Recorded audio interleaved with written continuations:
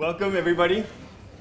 My name is Felipe Rojas. I am a professor of archaeology here at the Tchaikovsky Institute and in the Department of Egyptology and Assyriology. I'm very happy to welcome all of you and to introduce to you Professor Carolina López-Ruiz, who teaches at Ohio State University and who is the author of many articles and several books, including the recent Tartessos and the Phoenicians in Iberia, about which you'll hear more in a minute. But Carolina is also the author of two other books that many people in this room know intimately well. Some of you read them, and this is no exaggeration, daily. Or anyway, you should read them daily, since you are taking my class. I refer to her erudite and meticulous When the Gods Were Born, Greek Cosmogonies in the Near East, and more directly, to Gods, Heroes, and Monsters, a Sourcebook of Greek, Roman, and Near Eastern myths and translation. The first of those books, When the Gods Were Born, was published in 2010, and it situated ancient Greek mythology, which had long been studied in ideal and somewhat soul-numbing isolation, within the vibrant and often turbulent cross-cultural dynamics of the ancient Eastern Mediterranean. By juxtaposing familiar and mysterious texts, such as Hesiod's Theogony or the Orphic Cosmogonies, with her Northwest Semitic counterpart, she shed light on the manner and the intensity of cultural interaction, and also on the myths themselves. And then, after the publication of the fabulous anthology Gods, Heroes, and Monsters, anyone who is interested in ancient mythology can witness just how twisting and knotted and snarling and coiling and ultimately entangled the mythological traditions of the ancient Mediterranean and Near East are. Professor López-Ruiz obtained her PhD from the University of Chicago. She did graduate work at the Hebrew University of Jerusalem and her BA and MA at the Universidad Autónoma de Madrid. She is a bold and innovative scholar who is attentive to academic conversations well beyond those narrowly associated with the classics. The work on this talk, for this talk is based in part on the project Phoenician Networks in the Mediterranean from Greece to Iberia, which was funded by an NEH grant under the Humanities in the Public Square initiative. Please join me in welcoming Professor López-Ruiz.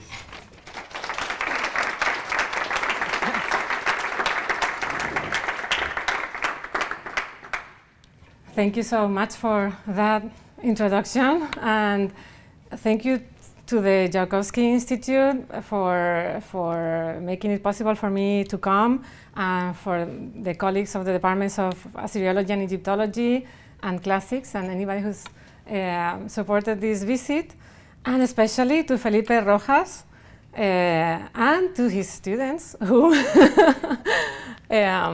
for good or for bad, are victims of my of my work, and I really look forward to our discussion tomorrow in class. I think it's going to be stimulating and interesting, I hope, for everybody. There are very few places where I would be so looking forward to visit as Brown, since there are many colleagues here whom I hadn't met in person, but whose works I admire, and others that I have met, and so on. So this is really a treat for me. So I hope I will have a little bit for everyone background. Forgive me if I'm going to say things that you already know. I hope I will have, you know, old things and new things for everyone. So let me start by saying that my ongoing research, looking forward to my next monograph, keeps exploring the cultural exchange behind the pan-Mediterranean trend known as the Orientalizing phenomenon, which you can hear with quotation marks. Most of the times I say it or not. I'll talk about it in a bit. I inquire, first of all, what we may gain from comparing the cases of the different indigenous cultures involved and what their articulations of the Oriental tastes and idioms tell us of their responses to Phoenicians and others.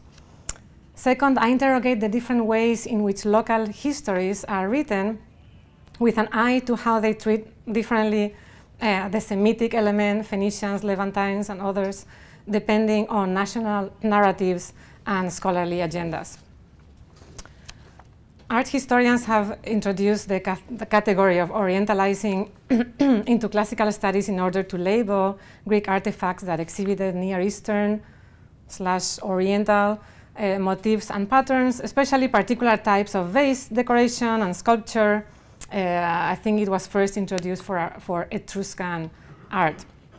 As our knowledge of the pre-classical period grew, the term was more broadly used for an all-encompassing phenomenon in the late geometric and early archaic periods, or the Iron Age, not only in Greece or Etruria, but in other areas of the Mediterranean. So more or less the 8th and 7th centuries BCE is when the period I'm going to be talking about. The bibliography by now is pretty vast and reflects a growing interest in this aspect of Mediterranean cultures. The trend, this orientalizing trend, is most easily identifiable in the visual arts, obviously. Ubiquitous sphinxes, lotus flowers, griffins that decorate Greek objects represent it very well. But orientalizing aesthetics were the product of a contact between cultures that led to a broader technological and literary revolution. And that is what the other part of my work is dedicated to. That is contacts across literatures, mythological traditions, and so on. For the cultures where we have literatures, we can trace that aspect of the Near Eastern and Western contact. The term has been declared infelicitous, however, from various fronts. It does not help that it has been used in rather inconsistent way and confusing way. For instance, we may see orientalizing used to label a historical period even in Greece. Of course, this is a scholarly convention, as all periods are, and historical periodizations are conventions, but it can be used in addition to or overlapping with other more common names for the same period, like Iron Age, geometric period, which is a form of art also, archaic, proto-historic, and so on. Furthermore, the orientalizing label is not necessarily attached to a single culture, but is rather a phase of experimentation and change within several Mediterranean peoples. I turn to one of them first, which is Tartessos, I will try to illustrate the kinds of entanglements that surrounds these orientalizing cultures and the role of the Phoenicians in this theater of interaction. Then I will discuss a bit more my ideas about the concept of the orientalizing. So Tartessos flourished between the 8th and 6th centuries BCE in the Guadalquivir Valley, which is the green area around that river in southwestern and southern Spain. And it flourished between the 8th and the 6th centuries, a region that transitioned from the late Bronze Age, as many other areas in Europe. They transitioned from their late Bronze Age into the Iron Age much later than this happened in the Levant. And this happened just as they joined the Eastern Mediterranean networks with the incoming of the Phoenician colonists. Regarding Tartessos, the pendulum of Spanish scholarship has fluctuated between various essentialist positions, from defining it as in purely indigenous terms to identifying it squarely with the Phoenician colonial populations. These positions have generally followed the shift in self-representation among Spaniards of different generations. So, for instance, the more indigenous, elements that have Atlantic or Celtic or North African inflections are more desirable within discourses of regional history and nationalisms, while the international cosmopolitan aspects associated with the Phoenicians are more in tune with a pan-Mediterranean European image of the peninsula. The Phoenician element, in turn, can be used in different ways. It can be inflected as foreign, colonial, or it can be inflected as our own, much as the Islamic or Jewish pasts in Spain. That can be also used in both ways. And to this, we can add a classicizing or Indo-European emphasis that some scholars adhere to or cling to, and that has deep roots in the early archaeology of Tartessos as well, for those who are more anchored in the classical tradition. A middle ground position predominates now, I would say, or we're getting there, one that reads the orientalizing materials along the lines of post-colonial discourse, and Tartessos as the result of the interaction and interdependence of both indigenous and colonial strata or groups. The difficulties of finding consensus among the scholarly community, also among archaeologists, historians, philologists, epigraphists, and so on, is clear when you attend a congress, a conference about Tartessos. There is very little consensus in many ways. In the last congress in 2011 in Huelva, the main organizers came up with a manifesto for Tartessos. That's how it was called. I think it's funny. And the essential part of it says, Tartessos is the, sorry, but they made us sign it. I mean, we had to sign, I mean, they circulated the manifesto, and we actually signed the manifesto, and it was included in the volume of the conference, which tells you the kind of the anxiety that surrounds the topic, and the willingness to really reach some kind of consensus of how to define this thing called Tartessos, right, from different angles, because it seems hard that, and it's still with the manifesto, I'm not sure there is one, but it reads, Tartessos is the culture of the southwestern of the Iberian Peninsula coinciding with the stable Phoenician presence. This confluence results in the brilliance and wealth evoked in the Greek sources by the name of Tartessos, and perhaps under the name Tarshish in the Hebrew Bible, which is not certain, just in case.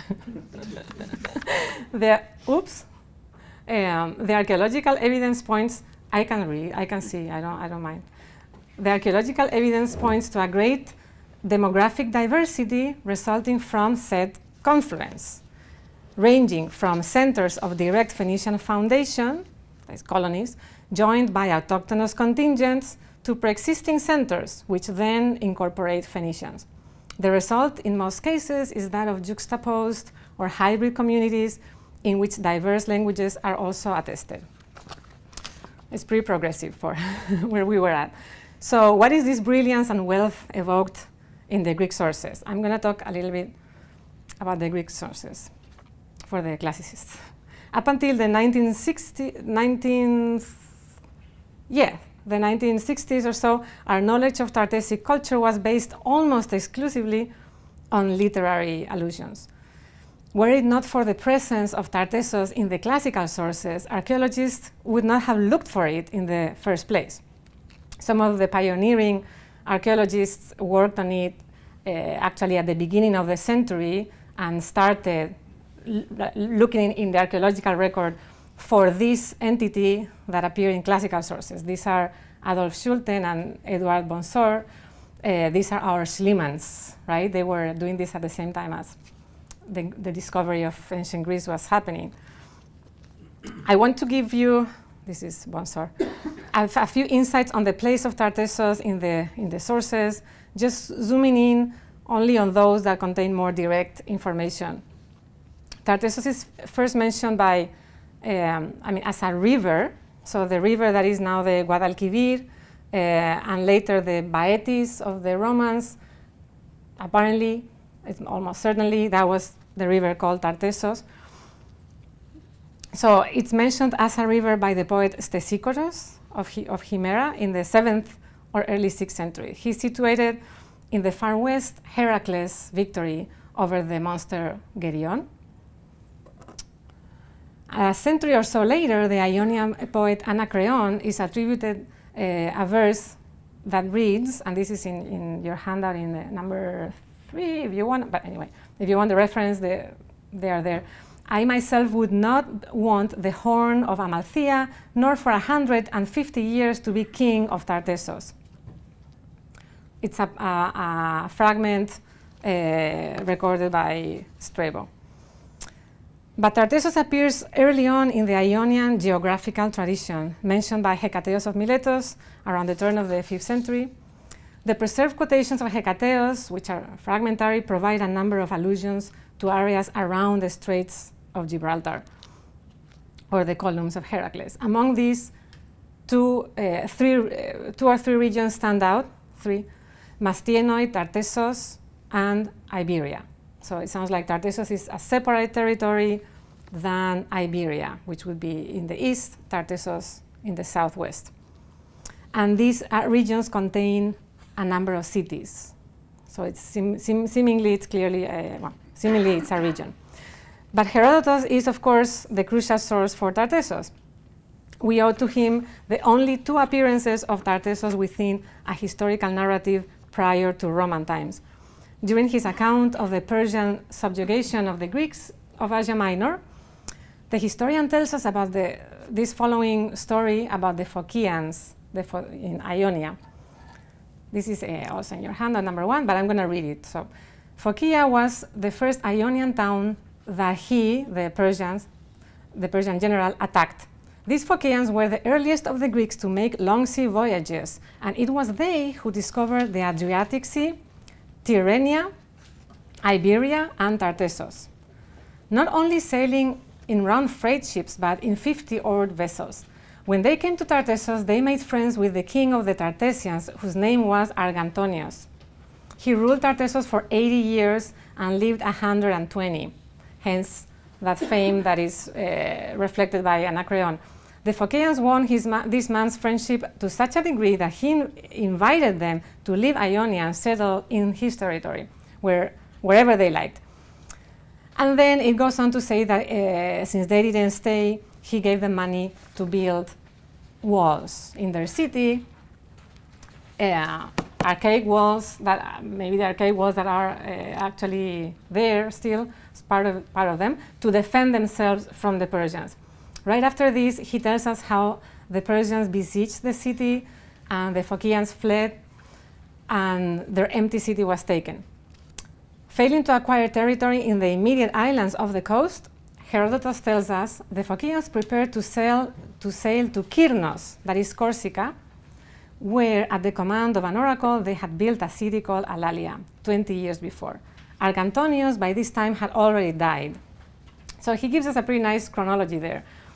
Other mention of Tartessos by Herodotus is in Book 4, where he narrates the foundation of Cyrene by the people from Thera, right? When they found Cyrene in Libya. In a digression from this story, he tells about this Samian merchant called Kolaios, who helped the Theraans stranded in Libya with supplies. Kolaios told them a story that most likely reached Herodotus via Samian oral tradition, how the merchant accidentally passed through the pillars of Heracles and came providentially to Tartessos. Now, he said, this was at the time an unexploited market, a Keratos emporion. Hence, the Samians, of all the Greeks whom we know with certainty, obtained the greatest profit from their cargo. What follows represents vividly the presence of orientalizing artifacts in sanctuaries. The sailors dedicated a tenth of their profit at the Samian Heraion in the form of a monumental bronze vessel with projecting griffin heads, supported by 3 colossal kneeling figures of bronze that we cannot figure out how that would have worked. Indeed, places like the Samian Heraion, just like Olympia, or other sanctuaries, function as nodal points for trade and transnational relations. These references in Hecataeus and Herodotus are the closest we get to the historical Tartessos of the 7th and 6th centuries, that is, to the archaeological horizon of this sort of orientalizing culture that the archaeologists have identified as Tartessos. More specifically, Herodotus, going back to the walls, the Phocian encounter that he tells us about must belong in the mid-6th century, according to the calculations, more or less, before the decrease in population and wealth that archaeologists notice after the 6th century in the Tartessic territory. They talk about a 6th century crisis in Tartessos that nobody knows, what was it caused by. This scenario includes the decline in direct Greek presence in the southwest, possibly related to the increasing rivalry between Carthaginians and Greeks, especially Phoenicians, who had settled in Massalia and northeastern Iberia. They were competing to dominate the Western Mediterranean and the Atlantic markets. The obscure Battle of Alalia that Herodotus mentions later may be symptomatic of this clash of interests, but it's not clear that this is the direct cause of the decline of Tartessos. Now, in the 5th century and 4th centuries, Iberia and the Iberians take a place in the literary allusions of classical sources, joining Tartessos, Gadir, Erytheia, and other places in mythical connections with Geryon, the Hesperides, which are kind of movable, the pillars of Heracles, those are not movable, and the landscape of the Western world by the end of the ocean. Even an entrance to the underworld is situated there and all that. This mythical landscape had been evoked since Homer and Hesiod, and frequently, even in Pindar, among other archaic poets, but it acquired more real contours. So the Iberian lands, which are the eastern part of the peninsula, were connected with Greek colonies, Catalonia, southern France. They became the point of reference for the Greeks, while Tartessos in the southwest becomes less immediate of a reference and gets kind of lost. Possibly again because access to the area beyond the straits may now have been under the control of Carthage, so kind of cut off from the Greek world. We have a noticeable gap in references to Tartessos in the 3rd century, 4th and 3rd, until the Romans enter Iberia in chase of the Carthaginian rivals during the Second Punic War, that is at the end of the 3rd century. What do we find then? This is interesting in terms of trying to figure out if there was an identity in this area attached to Tartessos. To make a long story short, in the area where Tartessos flourished, we have now what the Romans called Turdetania. After a few centuries of scarce direct documentation, Polybius' account of the Punic Wars marks a turning point. This is the time when the Romans take control not only of the territory, but of the intelligence about the region, becoming mediators even in the selective transmission of previous Greek and Carthaginian sources about the West. Some scholars want to see in this Turdetani a new culture emerging after the crisis of Tartessos and disconnected from it, not as a continuation of whatever Tartessos was. I agree more with those who see this as two almost coterminous names, one used by Greeks, Tartessos, the other used by Romans, Turdetani, for the same area and possibly for the same people.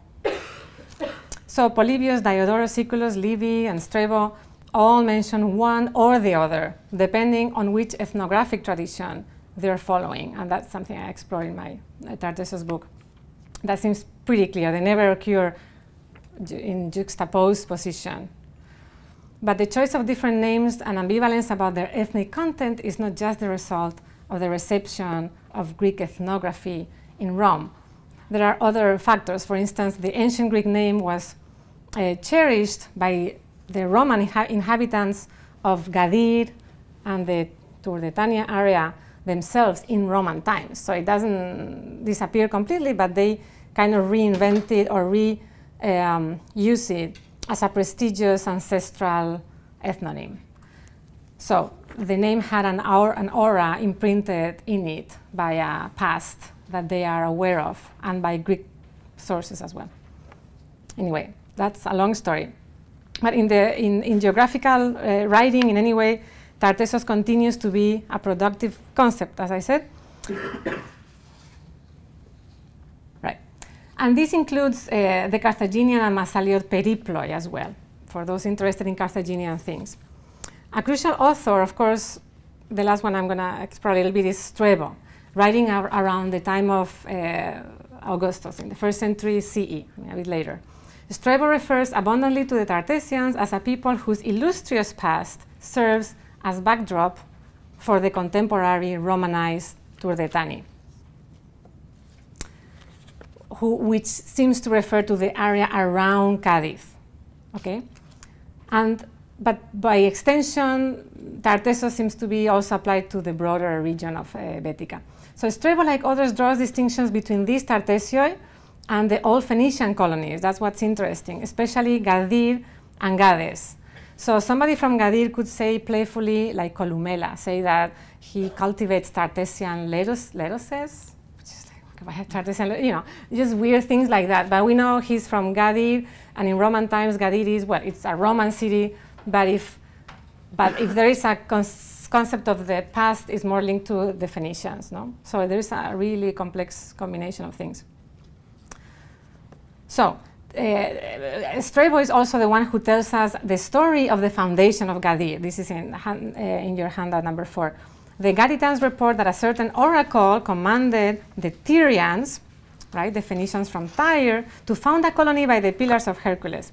In the 3rd voyage, after 2 failed attempts, they reached Gades and found the temple, that is the temple of Melkart, in the eastern part of the island and the city in the west. There are very few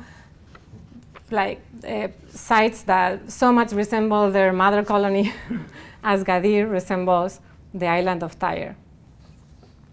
And they mirror each other, also having a temple of Melkart, that both of which were famous in antiquity. So whatever the accuracy and historicity of this account, it illustrates how local traditions in early imperial times preserve the memory of a Phoenician origin, distinct from, even if subsumed into, the Tartessian provincial ethnonym, and with adding some indigenous color to whatever Roman identity was the prevalent one. Strabo also gives voice to what must be the general tradition underlying many of our Roman sources. The Turdetani occupy the country where the ancient Tartessians were. He says it just like that. And he also makes a hyperbolic assertion, I guess, that they had chronicles and poems of ancient tradition and versified laws 6,000 years old, which again drives home the idea of an old, sophisticated local civilization that was not equivalent to the Phoenician one, and the Romans identified with what the Greeks identified as Tartessos. You follow that, more or less? And the last thing about the sources is that Strabo then keeps complicating the picture by making further observations about these different layers of identities. For instance, he says, the greater number of cities from Turdetania, so will be all this area again, are now inhabited by Phoenicians, since they had become utterly subject to them since remote times. Or he says that the Phoenicians occupied the best of Iberia and Libya before the time of Homer, and continued to be the masters of those regions until Roman times, until the Romans broke up their empire. In other words, he draws a distinction between the older Phoenician colonization and the Carthaginian domination, as well as other waves of North African Punic peoples, right? So different layers of Phoenicians, in a sense. So just that was to have some background about the, about the sources, but there are tons and tons of sources, really. So at some point, there was a movement to archaeologize, to focus on the archaeology of Tartessos. And this turning point was in the 1950s, when we have the very famous finding of a treasure called the treasure of El Carambolo. This gold stash was found by chance under a pigeon shooting club. Yes, we have those in Spain too. In 1958, and it immediately sparked interest in Tartessos. That again, remember that before that, very little archaeology had been done on it.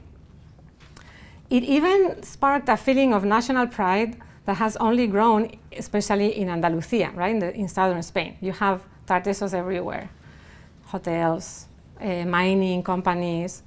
Let us not forget that in the following decades, after the 60s, but especially in the 70s, archaeology served the interests of regional autonomies seeking self-definition after the Franco regime.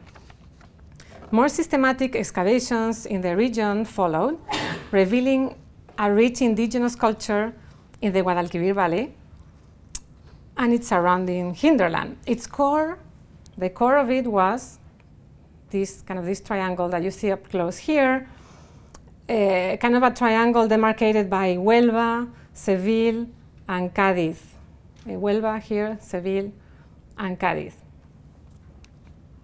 But it seems that the culture that seems to be fairly homogeneous in terms of material culture had an influence that extended inland so much as to Extremadura and southern Portugal.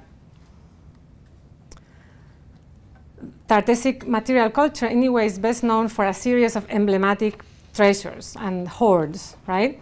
Such as El Carambolo or the one of La Liceda in Extremadura, or other isolated objects. Perhaps things like this winged lion that some think is Tartessic, it's in the Getty, but it's on provenance. Others think it's Etruscan. But archaeologists have worked very hard to identify and reveal a more complex network of sanctuaries, cemeteries, and some traces of urban settlements with their own areas of cultivation and farms, though there's no single settlement that is like fully uncovered. At this site, at the site where El Carambolo treasure was found, the first one I showed, several phases of a sanctuary have been excavated. This is one of the few really exciting sites. The earliest remains were first interpreted as along indigenist lines as the purest example of late Bronze Age culture. But later revisions of the materials and further excavation showed that the site is, in all its phases, purely of Oriental cut. For the main excavators, actually, they would say that it's a Phoenician sanctuary. But most people will say it's Tartessic. But again, what does Tartessic mean?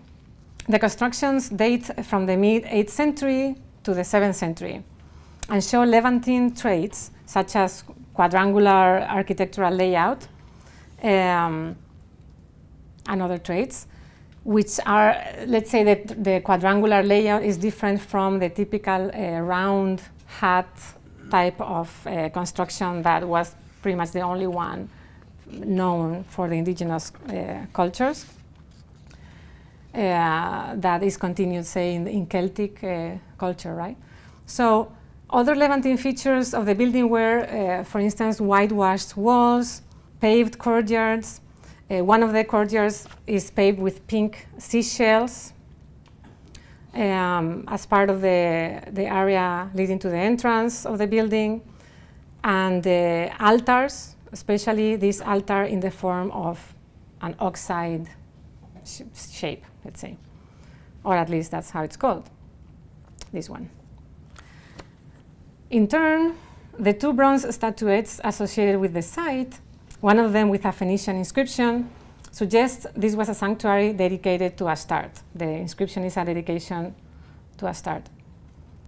And therefore, perhaps Astarte and Baal, since the place seems to have two rooms, two adita or sacred spaces with two altars. So that's the hypothesis. Sorry, I was looking at this other slide. Here you see a digital reconstruction of what it may have looked like. Pretty interesting. Now, these and other finds have brought to light the strong presence of Phoenicians not just along the coastal colonies and trading posts, but in the interior of the Guadalquivir Valley. So here is Seville, here is El Carambolo, the site I just mentioned, right? The river, of course, the Guadalquivir River is still navigable up to Seville, but the most interesting feature is that in ancient times, we're pretty sure that there was an entire gulf that was later closed by sedimentation after some seismic activity and just sedimentation. So today, these are marshes under the Parque de Doñana. It's a national park. And this area seems very interior. But the idea is that in ancient times, this would have been actually kind of a coastal area. Now, more about these sites, whether they can be Phoenician or Tartessic or indigenous. Metal resources were, of course, a principal attraction for Phoenicians and others to gravitate towards the western shores. The most famous area is Rio Tinto, the Rio Tinto mines, which are around Huelva. So down here is Cádiz, here is Huelva. The Atlantic area of Huelva and Cádiz had access to local mines, but also served as hinges for Atlantic trade already before formal colonization started. And we know that for sure. But for instance, to show you something famous is the hoard of Atlantic-style weapons of bronze found under the harbor of Huelva. Now, besides the metal, which is the classical explanation of why the Phoenicians got so far out, there's been an addition to this interpretation in the last decade, since the 80s actually, for quite a long time, challenging the inertia to restrict Phoenician activity and impact to the coast and to separate native and Phoenician along those axes. This is the idea that there was a colonization of the field, agricultural colonization in the hinterland. Was put forth by some historians, and a lot of people didn't like it, and slowly has been sinking in that this is also, why not, a possibility. Another key site is that of Carmona, a city near Seville, a high up fortress city near a smaller river and dominating a fertile valley. Carmona is best known for its impressive necropolis from Roman times, but it has provided key findings under the city of Tartessic art, like this famous pithoi. These were accompanied by Phoenician red slip ware and ivory spoons paralleled only in the Carthaginian realm. Now, the depiction of griffins and lotus flowers are classic orientalizing motifs, yet distinct in style. There is nothing really like this. It clearly has this oriental taste to it, right? But there isn't an exact parallel to this pithoi anywhere. So, some of these objects were not, some see these objects not as prestigious commodities imported by local elite only for display reasons, but rather as the subtle adaptation of Near Eastern motifs within local styles and for local uses that go beyond just gift exchange or something like that. For instance, symbols were selected and manipulated, and only in some cases we may infer what they mean. In the case of lotus flowers or other symbols associated in the Levant with Astarte, we might infer that they have to do with what this goddess conveys, and in funerary context, that might have to do with life and the renewal of life after death and things like that. But it's all speculative. In any case, Carmona represents, in a sense, the proof of a hybrid Phoenicians/indigenous community that we may call Tartessic. Another impressive, this very impressive site is Canchorroano. This place falls really away from the Phoenician colonial realm proper, and yet you would say is purely orientalizing in a sense. So this is here, like in the interior, really interior. Okay? Apparently an isolated, sorry, I am not showing you the map. Here is Canchorroano. So in what today is Extremadura, like southern Extremadura, right? Really far from the Guadalquivir and more near the Guadiana Valley.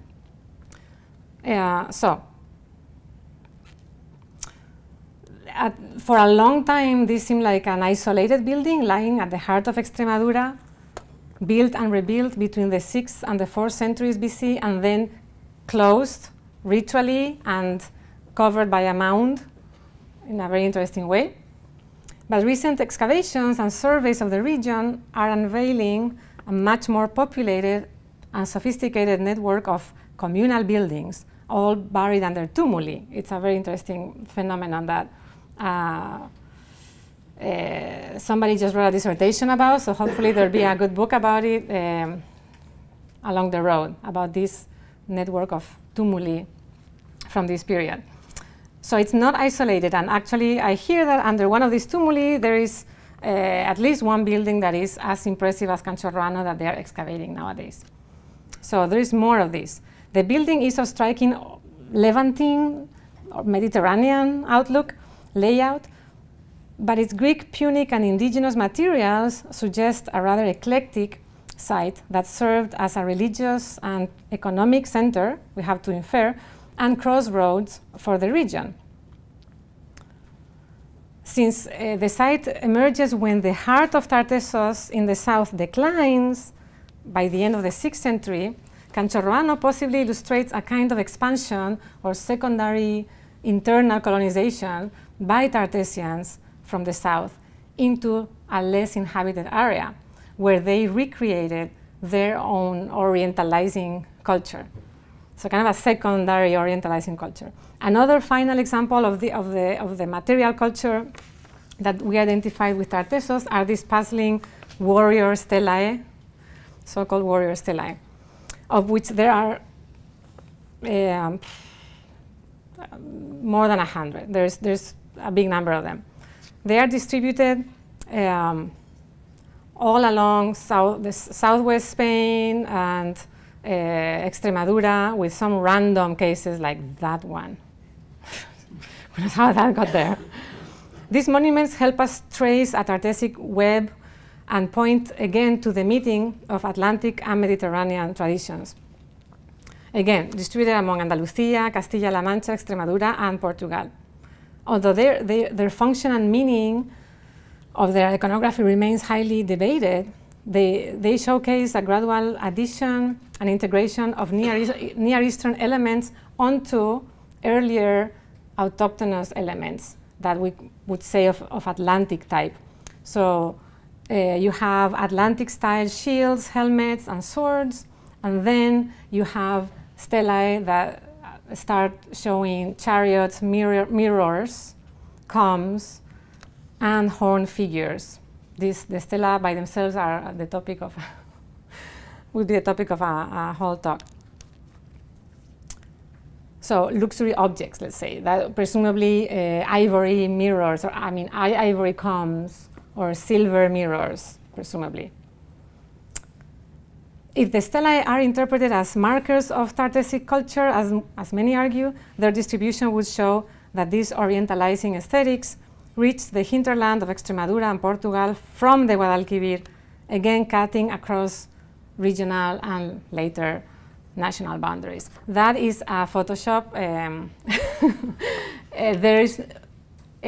They were all found out of context. There is not a single one that is found in its original or near original archaeological context, all reused or just dumped in the middle of the fields, which is a pity. So let's go back to Tartessos and the orientalizing Mediterranean. The hybrid culture we call Tartessos then should become especially relevant now, as there is a renewed interest in regional studies and Mediterranean networks. This is an example of a Tartessic ivory. A number of works in the last 15 years, some of which you can see in the bibliography I gave you, have created a certain momentum for these cross-Mediterranean studies, right? The corrupting sea, the making of the Middle Sea, and so on and so forth. This perspective emphasizes the interconnectedness within and across regions. So along a horizontal axis, but also emphasizes vertical, let's say, continuities running through each area from prehistory, since prehistory. This double contextualization is helpful when looking into this hectic multi-directional exchange of the 8th and 7th centuries BCE, as it maintains our focus away from simple diffusionists. Now, as we have seen, the concept of orientalizing has been attached to Tartessos since its identification on the ground. It's almost impossible to not use it for Tartessos. But like most academic conventions, the term, again, is not without its problems. So let me talk a bit more about that. The main problem is its vagueness, obviously. Orientalizing assumes an orient as an entity, something that sounds very old-fashioned, and hence falls into all the traps of Orientalism, hence obscuring as much as it reveals. The term is still convenient enough and broadly used and accepted. Since that is the case, I've been thinking a lot about it, and I think that in some ways I find it appropriate. In what ways? I think that its fault may be its virtue, that the vagueness that our vagueness when we call something orientalizing may well reflect an equally generalizing and opaque conception of what was oriental in antiquity. That is, the intention and the function of these imitations and appropriations went hand in hand with a prestige emanating from the older urban literate civilizations of the Near East. The trend was triggered by the desire of local elites to articulate their own aspirations within their communities and vis-a-vis their neighbors. These aspects have been emphasized by your own Peter Van Dommelen in regarding Sicilia, Sardinia and indigenous cultures, or other studies about the orientalizing materials. I like a lot Thomas Brissard's book, is in the bibliography, or Marianne Feldman's work on communities of style. Now, all of those works don't talk about the West, right? They talk about Greece or they talk about the Levant. So in other words, the Orientalizing movement did not neutralize, or thus should not neutralize, the cultural identities of those who eagerly joined this supranational koine. The transformations triggered by the encounter with the Levant ran deeper than the artistic varnish, as we see in the case of Tartessos as well. So it's time we kind of bring it into the conversation about what this orientalizing art is. We are dealing with an internal process that is unique to each group, of course, and the lack of historical sources for the prehistory of most of the groups involved is a serious challenge. Be it Tartessians, Sardinians, Etruscans, we can only vaguely delineate the trajectory before they enter the more visible archaeological record in this period. Moreover, Tartessic writing, which is the earliest in the West, the earliest west of the Etruscans, remains undeciphered, despite much work, as some of you know. It is virtually impossible to gauge how the Orientalizing wave accented or changed the course of these local identities. In short, we should consider the Orientalizing phenomenon as an arena open to interpretation, to be understood in both intercultural and local terms. We owe the indigenous cultures the benefit of the doubt when judging their complexity and possible cultural cohesiveness, at least when such identity is suggested by external testimonia and archaeological data.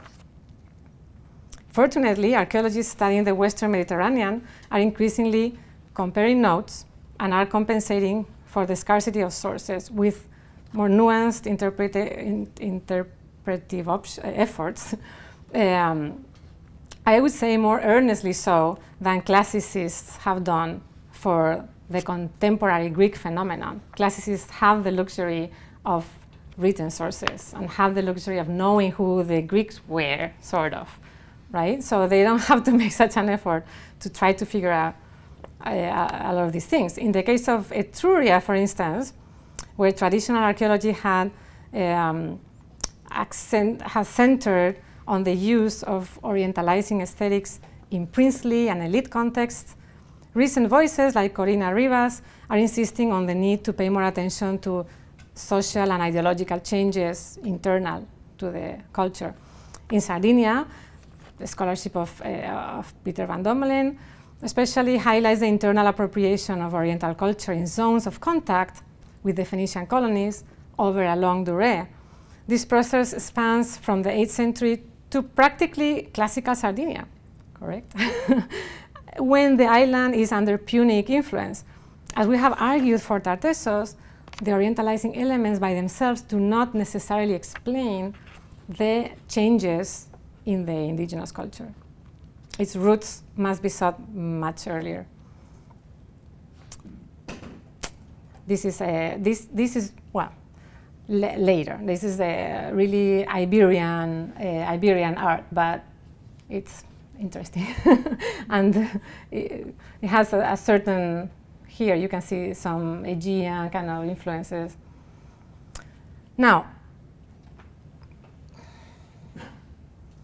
this manipulation of the Oriental then goes both ways, right? So another focus of my current project is to help us understand the active role of the Phoenicians at the other end of the rope. These ubiquitous Levantines that we know as Phoenicians thrived precisely because they knew how to provide what their market coveted. They are as deliberate in the process as the indigenous consumers of the Orientalizing culture. See, they selectively exploited perceptions of what was international, prestigious, sophisticated. I think they did. I think there is a deliberate marketing and very successful one of these things. At that time of the first millennium, this idea overlapped considerably with what we classify as Oriental. Modern efforts to locate the origins of the different Oriental models distract us from two things. One, the Phoenician culture had itself appropriated Assyrian and Egyptian traits for centuries, which formed part of what was perceived and projected as Phoenician, or Tyrian, Sidonian, or whatever, if we don't want to use Phoenician. After all, their culture, well, all cultures are eclectic. Theirs is one of the most eclectic ones, but eclectic is kind of an unfair word. I feel like that doesn't do justice of what they would perceive as that's part of their own culture. The second thing is the recipient cultures, like say the Tartessians, did not necessarily distinguish among diverse original roots of the new artifacts, and soon created local versions of them anyway. So we need to see this phenomenon both from those lenses, the local and the Phoenician, and that there is a marketing of these that really must be mediated by these Levantines.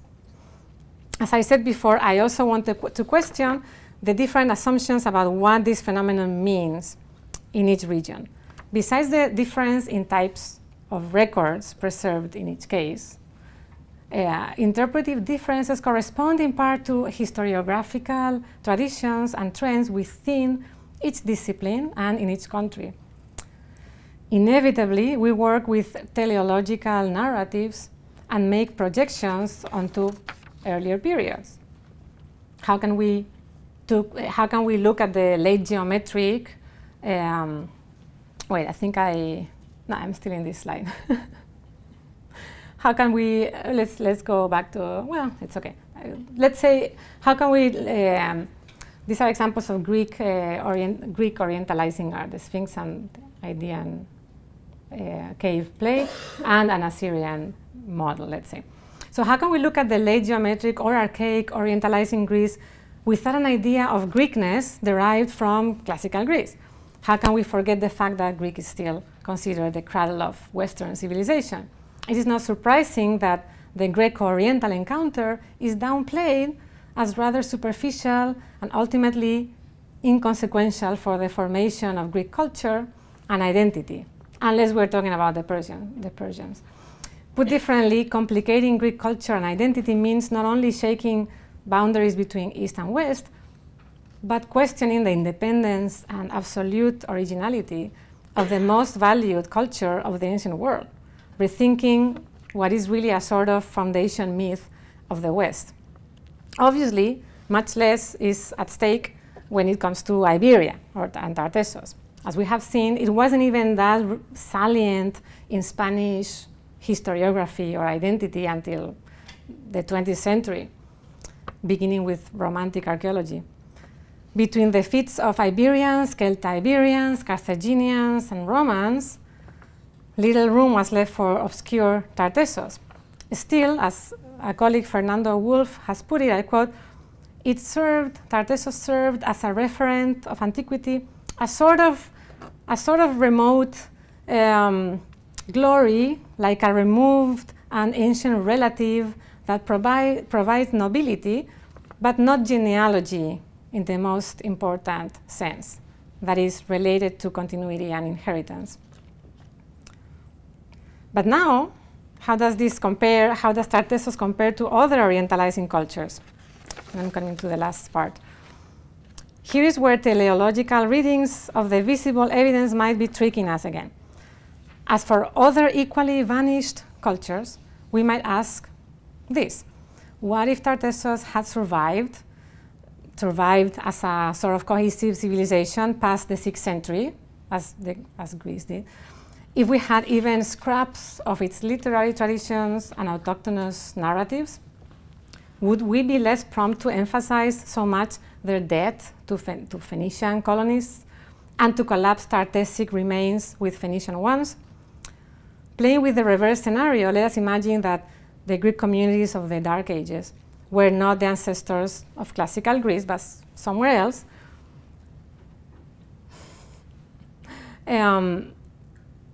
Imagine that we didn't have the literature from them, but only the archaeological record, right, of the early Iron Age and Orientalizing periods. Would we not study them as one more indigenous culture? After all, Greeks, Tartessians, Tyrrhenians, Sardinians, they all flourished at that time in the 8th, 7th centuries and were profoundly transformed by an unprecedented intensification of contact with the Eastern networks. So compare, for instance, the case of Etrurian, how we see it through Roman lenses as the precursor of their culture, of Roman culture. This relationship guarantees for the Etruscans a place in the ladder that leads to Western civilization, while Tartessos lacks this historical advantage. And there is still other cultures in the Mediterranean that remain even more marginal and unknown for European academics, especially the North African cultures which entered into contact with the Phoenicians, the Phoenician colonies, at roughly the same time as Iberia. The study of Phoenician settlements in North Africa always takes primacy and is seen as more important than the local cultures over indigenous developments and adaptations, right? Despite the proximity and parallel development to some degree of these regions on both shores of the Mediterranean, the North African ones remain on the other side of a horizontal line of linguistic, cultural, and political barriers, as well as of modern cultural valorization. To finish with one last thought, and I think this is why they gave me the NEH grant, I hope this conversation really ultimately stimulates self-reflection in a time when issues of identity, of ethnicity, and migration are under special scrutiny, a time when political conflict is inflected with religious and ethnic overtones, and when the rift between East and West, the West and the Levant, is particularly poignant. Thank you for your attention.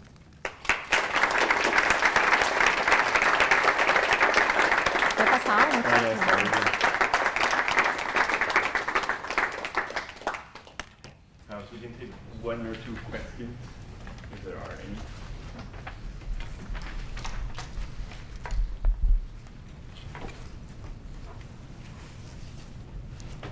Yes. Why did you decide to start studying this? Tartessos, you mean? Because I started, as a classicist, I started from Greece, and then I was fascinated by the Middle Eastern cultures, modern, ancient, and I found a connection through the Phoenicians, in a sense, because they are in classical sources. They are from the Middle East, and that really took me to Spain, not because, I mean, I'm Spanish, but it was really later. It wasn't an initial interest. But then once I was studying the Phoenicians, I was like, oh, I should take a look at the Phoenicians in Spain. And I started researching that area. So I found in Tartessos really kind of a very nice, kind of mystery where, I mean, you have a little bit of everything. You have classical sources, you have archaeology, you have colonialism, you have the Semitic element, and all those tensions that I study more generally between classics and Near Eastern studies. Yeah. Yes, Peter. Well, thank you very much. I thought it was a great talk, and particularly the Tartessos area as a whole has been difficult to grasp, and so this really is helping the way sort of your work trying to bring together all of those various lines. And I thought it was really interesting, particularly the latter part of your talk. And that's really my question, because where you're saying, well, we would perhaps get a better understanding if we would have more literature and sort of we would grasp it better. But I've often been thinking the opposite, in the sense that it is precisely because of all the sort of references, and as vague as they are, in the literature about Tartessos, that people are looking for kind of archaeological evidence that they're never going to find, because they're looking to find textual references in the landscape, which is, I would think, a sort of fool's errand.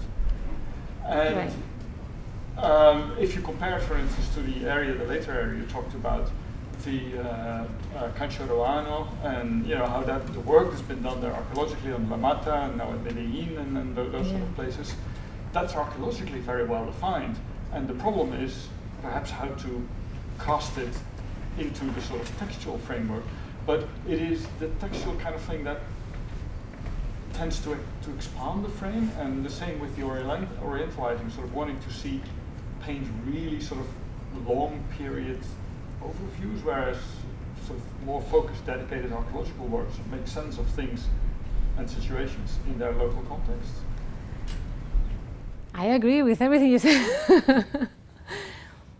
No, I see what I see what you mean. I mean, I think I say it's true that the moment you have text, you try to impose. I mean, you go to sites or to areas with a preconceived idea. That's what you're right. Like, so maybe that's what I want to. What excites me is to try to look both ways. Like the same way that when it comes to Greece, why can't we look to orientalizing materials or archaic or let's say geometric into orientalizing with a clean mind? It's very hard because it's leading towards what's Greek. So you rest importance to what's happening there, or you rest importance to the cultural change and the cultural exchange that is happening because, in a sense, it's all leading to something you already know what it's going to be. So it goes both ways. Like I like us to be like more clear of the text when it comes to looking at Greek material, and then I like us to perhaps think that why not in the West you may have, as complex communities or with their own mythologies and literatures and so on that we're never going to know, obviously, as you have in Greece, where you have, in the geometric period, you have the Homeric poems going around. Obviously, we don't know that there was anything coming close to that. I mean, there's nothing coming very close to that in the world in general. I mean, but not to rest uniqueness to that, but in a sense, it's almost like we think impossible to, we're so cautious in going, interpreting beyond archaeology because we don't have text that I think we're sometimes too minimalistic. Like, well, I think communities that generate that type of, in a sense, material homogeneity must have some type of cultural identity, not to say ethnic, which is like a forbidden word anymore, But I really think that we can kind of try to balance a bit more by looking at this period more with a comparative eye in terms that a lot of communities are in a similar situation, and then that they are coming into contact with these networks, and that they might be equally transformative, but in all peculiar ways in different areas. See what I mean? And that the common thread, in a sense, is the Phoenician expansion with a very early Greek kind of follow-up on that. That it does come from the East, but it's neither completely diffusionistic nor, I mean, I'm trying to find a balance between those things, if it makes sense. We can thank Carolina again and have a glass of wine. Thank you.